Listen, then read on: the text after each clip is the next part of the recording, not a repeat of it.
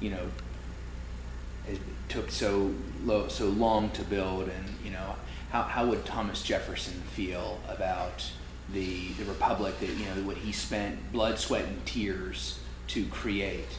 How would he feel about the presidency of Donald J. Trump? Of Trump, he, on certain terms, I feel like he would agree, but only in the most basic, fundamental principles of conservatism. On other, a whole lot of his other values, Jefferson would very wholeheartedly disagree. He was a humanitarian at heart, whereas Donald Trump has kind of had this whole philosophy of hatred toward a great number of citizens of the United States, and not only current citizens, but future citizens as well.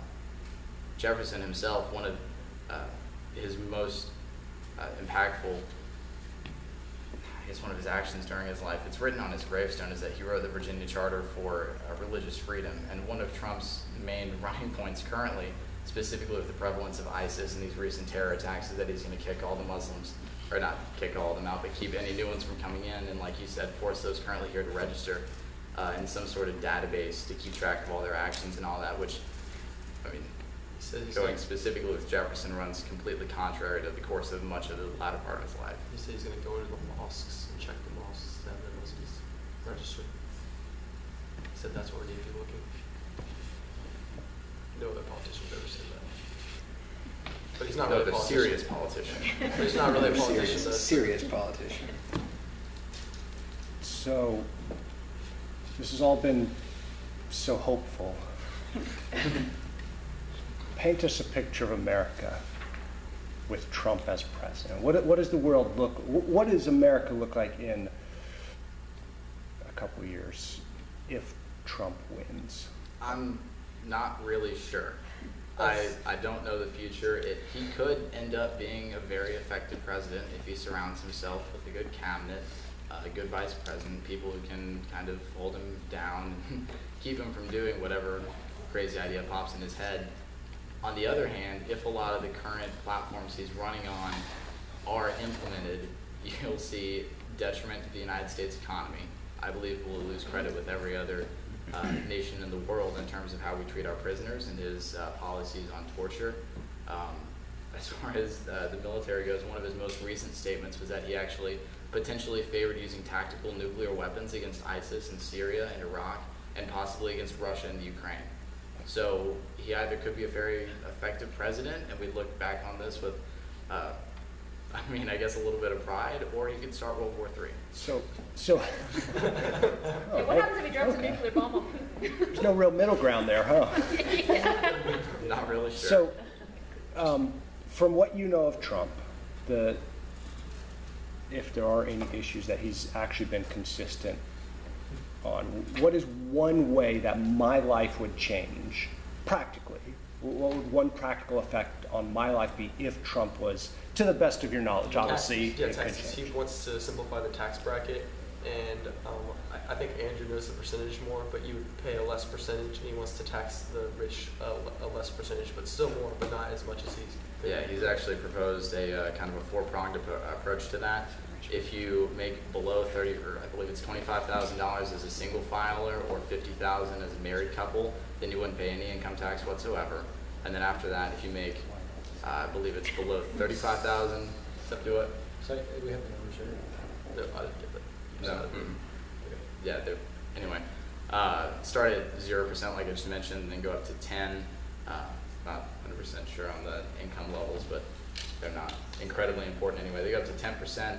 20%, and then the highest level he has is 25% as far as income tax goes, and that's for head of household filers that make over $300,000 every year. That's across the board. That's the highest tax bracket he has. So practically, like Mr. Harvey said, we're paying less income tax. That's one of the practical outcomes of a Trump presidency. That's not such a bad thing. That's on that particular platform. I actually agree with him. You don't see any detrimental effect in public services? As far as Can't pay for the roads? I really don't. I do agree with supply side economics. I think that it would work if it were implemented in the long run and not obstructed with inordinate military spending, as in the Reagan presidency. You could just lower income taxes across the board, lower corporate taxes. You'll see an increase in production and employment. And through that, while percentage-wise you'd be taking in less, your actual revenue would be a whole lot more, since the pool you'd be taxing from would be much greater. So where does he mostly want to cut from the government spending to help make up for the lowering taxes? Just healthcare, and also when we're putting troops and stuff in other countries, he wants to make, like I said before, them pay so that. But he has no authority to make them pay. Exactly. That's the point. And if we're the, That's and if what he we're the, thinks. and He if we're the thinks he's gonna have policemen of the leverage. world, as he said, we can't close our Air Force base in Germany. We can't close our base in Okinawa. We can't, I mean, He believes he's able to strong arm countries like Mexico to They're strong arm them broke. into paying for. Well, with certain countries, he does have a certain degree of leverage. Like with Mexico, I know Justin mentioned earlier, there are $22 million, billion in remittances sent back to Mexico annually by illegal workers here in the United States. One of the primary ways he wants to influence them into paying for the wall is by amending the Patriot Act so that wire transfers cannot be completed without a legal form of identification. So in that way, an illegal immigrant wouldn't be able to send back whatever extra earnings they have to their family in Mexico, which is kind of the current way that system operates right now. If we amend the Patriot Act that way, and all of a sudden all the illegal immigrants here aren't able to send their wages back, you would see an immediate response from Mexico. I don't know if it would necessarily be positive or effective at all. He would essentially threaten starting a trade war. Yeah. He says if you don't do what he wants, then he won't do business with you. Now, that's, like you said, not going to work with every nation. We don't have billions of dollars in remittances sent to Russia or Japan or really anybody else. So that, I believe, he just relies on his own negotiating prowess. so Justin, Yes. you gonna vote for him or not? This is how I think about it. If Yes or no? it comes down. Yes or no? it You gonna comes vote for him or not? Down. Yes. If it No. comes down to Hillary and Trump, I will vote for Trump. Why? Because I just think that you would not run the country to the ground as much as Hillary could. Or I would just write in Mr. Conforti. You can't? You can't write in anymore? No. You can't write me in.